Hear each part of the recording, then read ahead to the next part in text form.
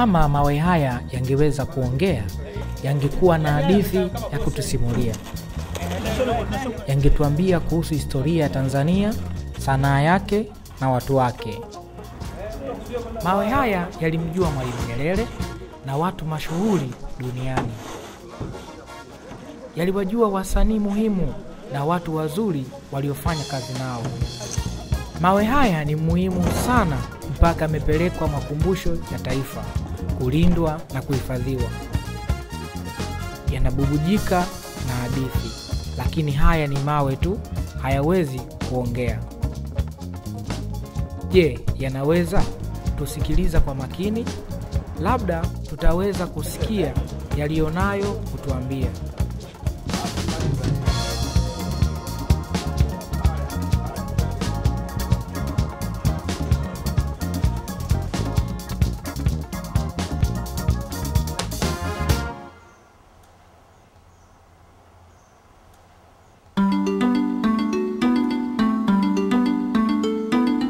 Art in Tanzania is not only the Makonde carving. George was showing art is life. It can be picked from stones, it can be picked from concrete, it can be picked from metal. It can all be variable as long as there's creation in it. How can we think about life without music? Music is our art. How do we live without dance? Our art is a reflection of all the beauty that we see around us, and it adds to the beauty that we see. I'm a social worker by profession, but I'm an artist by passion. And when I came to Tanzania in 1972, I traveled all over for 3 years, and that gave me an opportunity to look at and study the craft, handcraft, and art that was being produced in the country. At that time in Tanzania, donation building was very important to a lot of young folks like myself. And so I was very attracted to Mwalimu Nyerere and what he was doing to build and develop a nation. In 1972, we had a lot of young people who finished primary 7, and they had no jobs. When I started Nyumba sanaa, I saw all these unemployed young people, and I also saw these wonderful artists who were also somehow unemployed because they couldn't sell their art. And so the idea was to put the two together for employment. I decided to settle down with the permission of my Marino community to start an art center. So we started very simple, very small, only 9 young people. We were upstairs on a street called Mansfield, and above was a 3- and 4-room office, but we managed to get the shop down below, room down below, which became our shop. The hope was to make our own living. And so we had to work hard, and some of us were working late into the hours of the night, and we were all young people, and so we were all creating art 24 hours.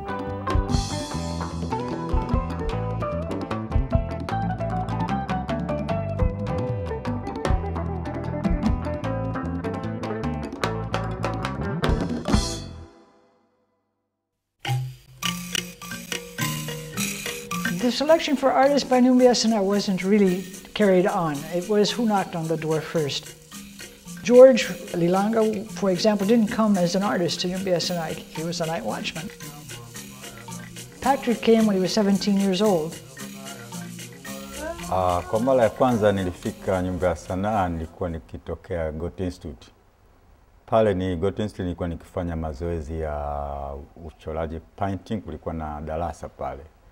Sasa nilikuwa kwa sababu ndio njia pale Mansfield Street kwa njia ya kupita, niliweza kupita siku hiyo nikaona kazi za wasanii pale na ile nyumba ya sanaa.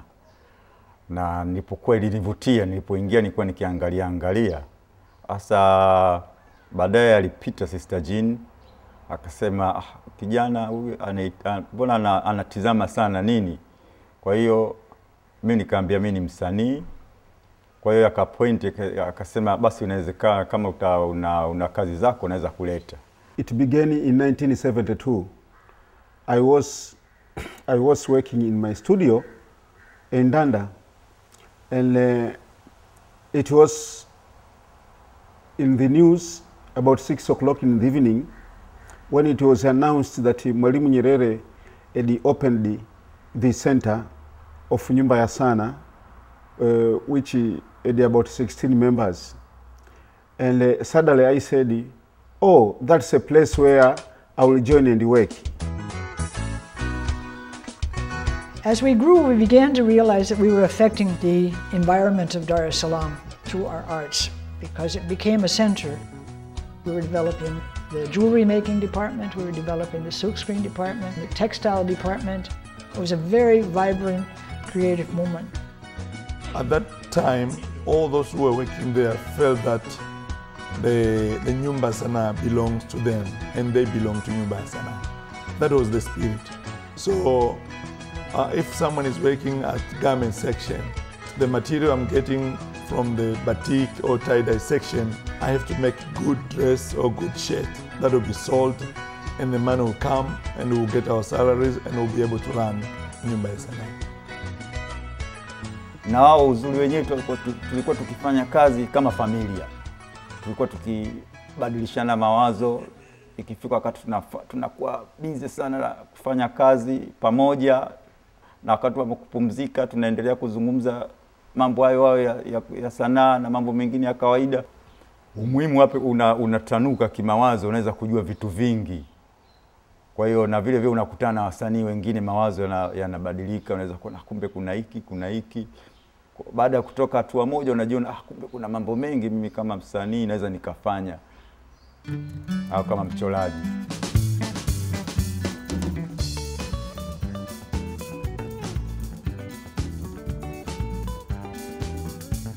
At Nyumba Sanaa, we could see our tomorrows. So that is very important, if you can see your tomorrow. And you knew that to reach that tomorrow, you need to pull up your socks. You need to work hard. You need to dream. You need to be creative. That's what Nyumba Sanaa offered. By 1979, we were 50 artists and artisans all in one little cramped space. And so that forced us to start thinking we have to get bigger here. And that's when we began to approach prospective donors to see if we could get an art gallery and an art workshop or an art space for creating our art and also having a gallery all in one spot. Mwalimu Nyerere and Mama Maria Nyerere, they really supported the Nyumba ya Sanaa. And this came from their own personal love of art. Mwalimu Nyerere alikuwa na msaada mkubwa sana Nyumba ya Sanaa. Mwalimu alikuwa kama mshauri mmoja hapo kuhusu mambo ya art. Alikuwa mtu wa karibu sana na Nyumba ya Sanaa. He was passionate himself about art and passionate about artists working together and artisans and job creation. So all these were close to his heart. And from the very beginning, when we approached him and asked him to be the patron, he agreed. Before Mwalimu died, he made sure that the Nyumba ya Sanaa should get its own premises. And Mwalimu worked very hard to give Nyumba ya Sanaa a plot whereby we can build a center. And from his blessing, even donors, they assisted. Nyumba Sanaa was built in the heart of Dar es Salaam, at the center of the city, prime center of the city. You can see the leadership that was there, giving the prime area to a group of disadvantaged youth. You can see the vision of the leadership there. And the center will help the youth to develop their talents and also preserve the culture. The center also be used to help others who are interested to learn the culture of Tanzania, to learn the art of Tanzania, will have that opportunity. We tried to engage everybody because by then we had all kinds of artisans, and so we involved everybody who was going to be working there in the choosing of what needs to happen and in the design and in the planning. So everybody was involved. Even as the building design was coming about, I could see we needed something at the top, and I felt the best thing we can do is have a bas-relief. And then we also should do something inside because we had an interior court. The contractor, Mzee Shapria, understood art and was passionate that this should be reflecting what's happening in the building. And so we went outside of the contract a little bit and discussed these things, and he really saw that and had the vision to help us create those pieces, very special. And at one point, one day, George says, but we have to have protection. And so that phrase around Nyumba sanaa is made of shatanis, and it's to keep out bad spirits. Lilanga was telling about the life, and you know his style is Makonde spirits, and the Makonde spirits, he made them that they are so happy. So it was like having a party, you know, dancing. Lilanga himself, you could have seen him alive. He was a great dancer, you know, as a Makonde.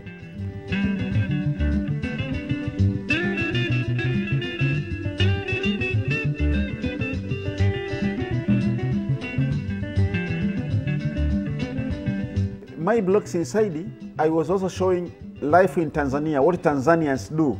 So you can see at the corner was people having some kettle, you know, women weaving some baskets, making pottery, you know, showing our life in Tanzania. The materials that we had at hand were the wax, because we were making batik, so we had plenty of wax. And wax is cheap, and it's easy to carve. So after making those blocks on waxy, then the contractor took them and then he made a mold. He poured a concrete on top. And after the second day, he had a mold. So from this mold, then he casted the concrete. The same process as casting bronze or anything. That's the technique which was used. And then it had to have some kind of a covering. And again, the color was important, so happily we mixed paint with sawdust and sprayed it on the outside, so we had this wonderful texture of mud. We were very happy to be a part of the building of Nyumba. We knew that our works, once they're installed, they will remain there and people they can see it. And so we were very happy.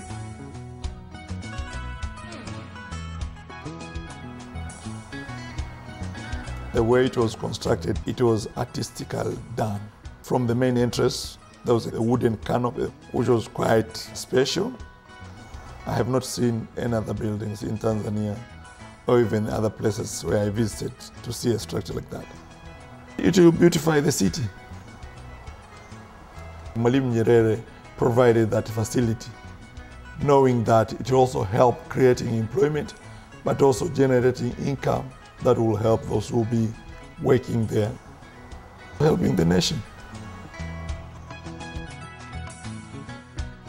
Sometimes I fail to find the words enough to describe what Nyumba sanaa dream was.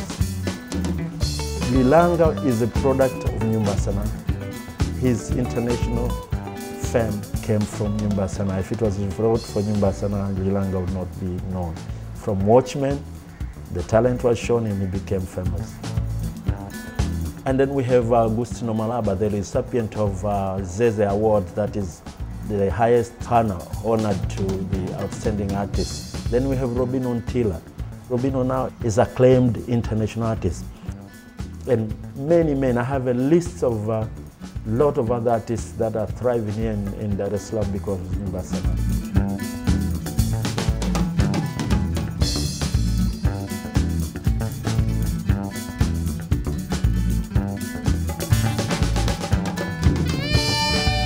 In the 80s up to the early 90s, Nyumba sanaa grew beyond the East African region to really become the leading exporter of arts and crafts from Tanzania.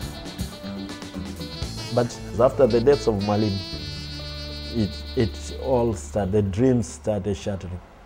And definitely, when the Ujamaa collapsed, the Mwalimu collapsed, I knew, and we knew, we are not safe anymore.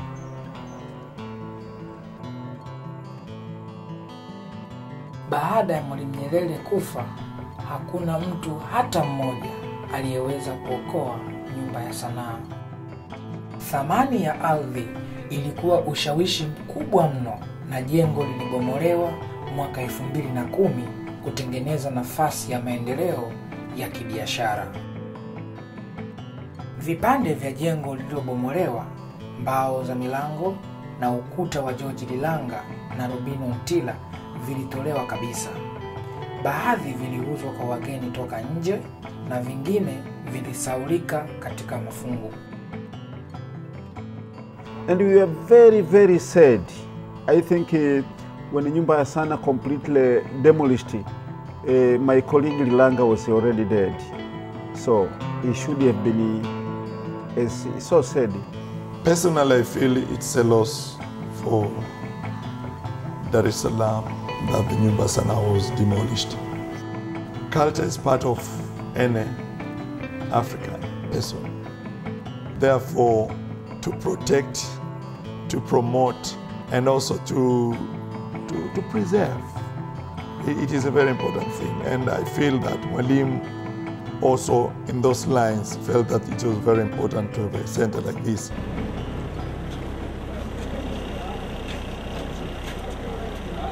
Then, in September 2012, work began to reclaim these works of art by world-renowned Tanzanian artists.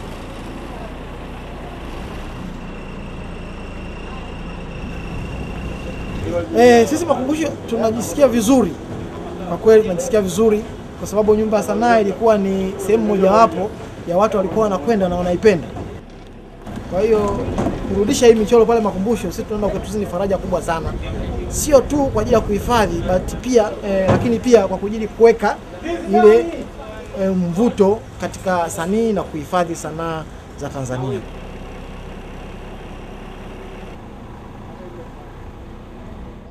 Kwa leo tunapakia vifaa vya msanii Lilanga. Tunajisikia furaha sana kuona historia ambazo zilitengenezwa zamani katika nchi yetu. Kwa hiyo tunajisikia furaha sana kuzihamisha hizi sanamu, kuzipeleka sehemu nyingine ili zikaendelee kutunzwa na kuwa historia katika nchi yetu.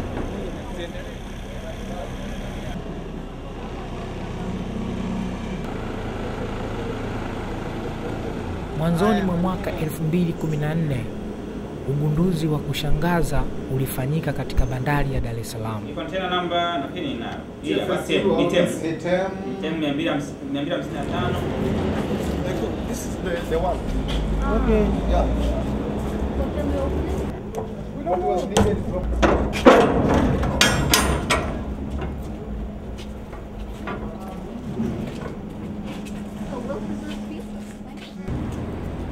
It was going to Hamburg, so I was given a task to make sure that this material must be sent to the museum and not given the permit to go to Hamburg. George Lilanga is a famous artist, and the materials were sold to somebody with a cheap price. So we were missing the history of art in the country. They are 33 in number and they are 4 bits. This is great. I feel from my heart that we are restoring again the house, the Nyumba ya Sanaa. So although the Nyumba ya Sanaa is gone, but I think the art from the Nyumba ya Sanaa is still living. It's a great day today.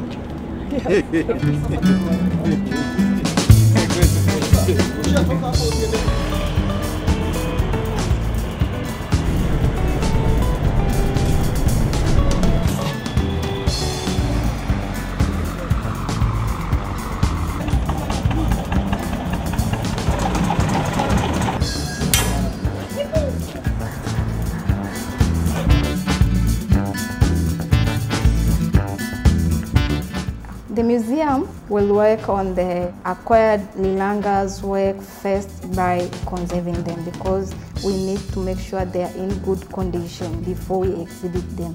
Once we make sure that we have that funds which we need to conserve these pieces, we will make sure we exhibit them in the permanent exhibition by creating Lilanga courtyard, but also using them for education purpose, especially for children who are coming here, and even created a new generation of artists out of Lilanga label. And I'm sure the generation to come will also see the good work of this George Lilanga, but also to see the history and the name of Nyumba Sanaa. Though it's gone, the Nyumba Sanaa is gone and George Lilanga is gone, but at least they will see his work and the memory. There is a writing which Mwalimu said that in this world, any country without its culture, which is art, etc., it is like a human being with the faceless. It's like the head is like an egg. You can't tell who is this person. But any country with its culture and art, you can be recognized. Art in Tanzania is not only the Makonde carving. George was showing art is life. It can be picked from stones, it can be picked from concrete, it can be picked from metal, it can all be variable as long as there's creation in it. So that is what the National Museum will be contributing to the future generation. And I think whoever came up with that dream will go to heaven.